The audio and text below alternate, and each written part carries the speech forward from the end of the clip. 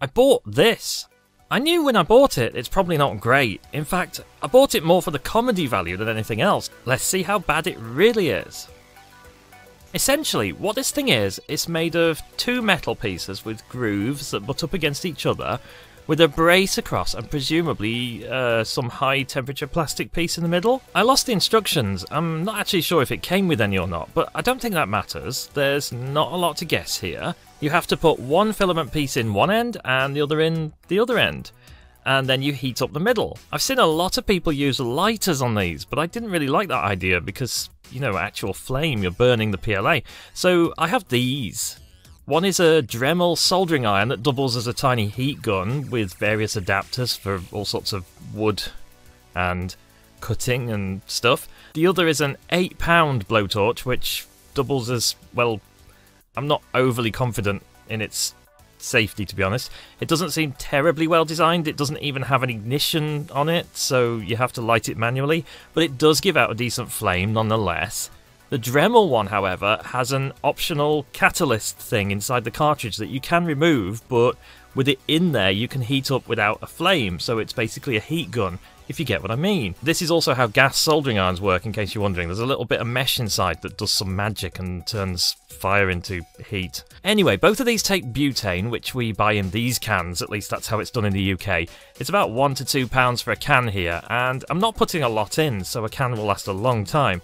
I don't like to leave any in the things afterwards, or certainly not a large amount in the things afterwards as you put them away, so I tend to load in about as much as I want to use, give or take. Let's get right to it. I'm going to try some diagonal cuts first, and because that seems like it might make sense, I'm going to see what happens. It's actually pretty hard to get them to line up diagonally, but I eventually did. Also, it seems like you need 3 hands for this. As you can see, there's no hope of a 4th hand to focus the camera, so sorry about that, but you get the idea. That was an absolute failure anyway. I don't think diagonal cuts work at all. I just don't think that's going to go through the Bowden, do you? It is stuck together pretty... well, it's not even stuck together pretty well. Absolute failure. The biggest issue is actually how much the PLA doesn't want to be in the thingy in the first place. It wants to curl around all over the place, and keeping it straight is a problem. I know you can straighten it up, but the stuff behind, off the reel, you've got to kind of hold it, otherwise it just pings back. And anyway, I'm trying just a straight cut this time on both pieces and just butt them up against each other. You can probably see here that this is better, but it actually has 0 strength and it just pulls apart. Also pretty useless. I'd like to say I'm having fun at this point, but no, the angle I had to sit at to get this in front of the camera so you could see it while I was doing it, my back was absolutely killing me, but here we go again. Yep, that happens. That happens a lot. I thought maybe if I could stand the heat gun up it might help. This is not particularly safe, so do not try this at home. It does save me a hand though, which helps a lot. You can see that I've made a total mess nonetheless.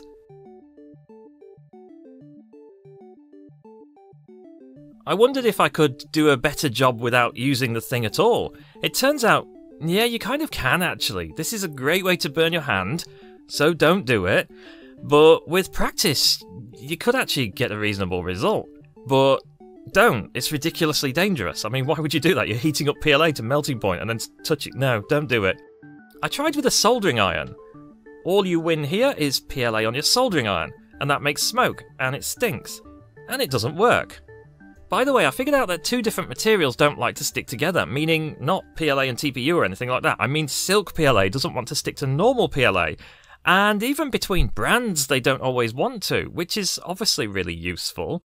Eventually I figured out that you have to draw it through the plastic bit while it's still semi-molten. I guess that's what that's for, and things started to get a bit more reliable at this point, but it's still not great. I also realised that this thing looks a bit like a demented rabbit. This actually isn't so bad though. Hello Delta, my old friend, I've come to play with you again. I have no intention of breaking any of my working printers, so here is one of my old mini Deltas. They're just plain old Bowdens, so this is a realistic test of how most printers would work, without causing me a bad day if this goes wrong, because I just don't care about these printers anymore. I know that sounds cruel, but they thermal overload. They don't have any protection, and I can't be bothered updating the firmware and fixing all this, so I forgot how hard these things are to load as well. Anyway, I have 3 samples. Let's load in the first one, and see if it extrudes past the joint, which I have to say looks tenuous. on the first sample. By the way, if you're wondering about direct drive, well, both of my direct drive printers actually have a short PTFE tube between the extruder and the hot end anyway, so there's not a lot of difference functionally in terms of whether this is a good test or not. If it goes through 30 centimeters of PTFE tube, it would work on 2 centimeters of tube on a direct drive.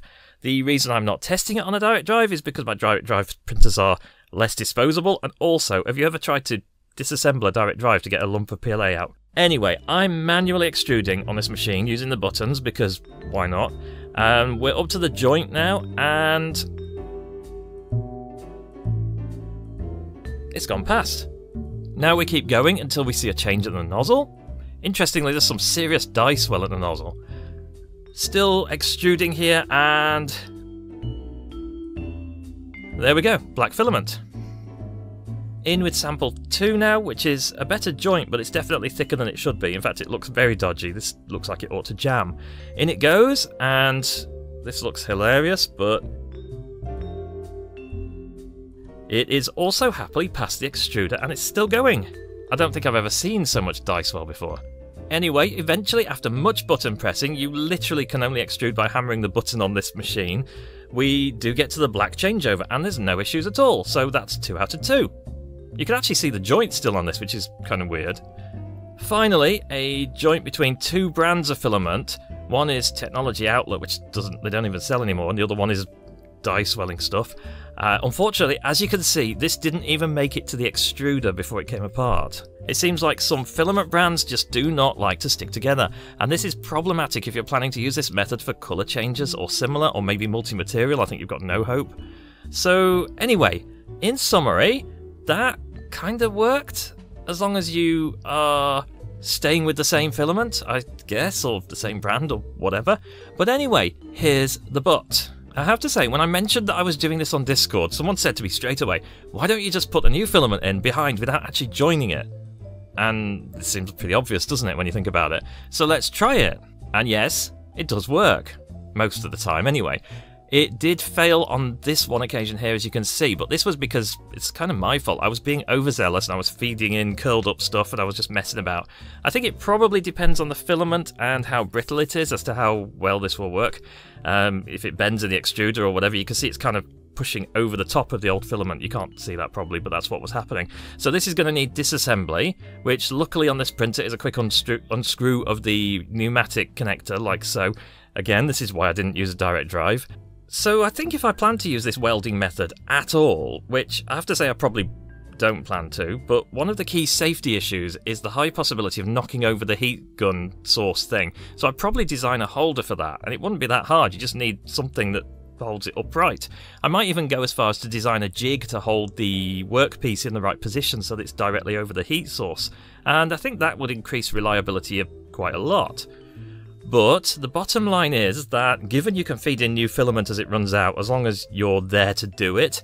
But anyway, otherwise these are all better options than trying to weld the filament, and I think they're all equal or better reliability as well. So as long as you straighten the incoming filament properly when you're putting it in, and you have a fairly forgiving Bowden extruder design, I think they're a better way to do it. Add to that as well, the amount of butane that I was using is not negligible. It wasn't much, but it's not negligible, and so that's quite wasteful. It makes no sense at all to expend so much energy in heat to save a few scraps of plastic.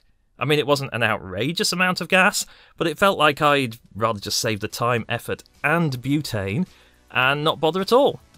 Of course, it probably heated the room a bit, so there's that. Personally though, what I will do with all these end bits is what I already do. I save them for my 3D pen. If you haven't seen my old video, really old video, on how to weld with a 3D pen, then go see it. It's not the best video in the world because it was a year ago, but go watch it. It tells you that you can weld 3D filament, so now you don't need to watch it, I suppose. But anyway, I want to hear if any of you have tried this abomination. Did you have more luck than me? I don't think it was an abject failure. It worked, but I think you'd have to really want to use it.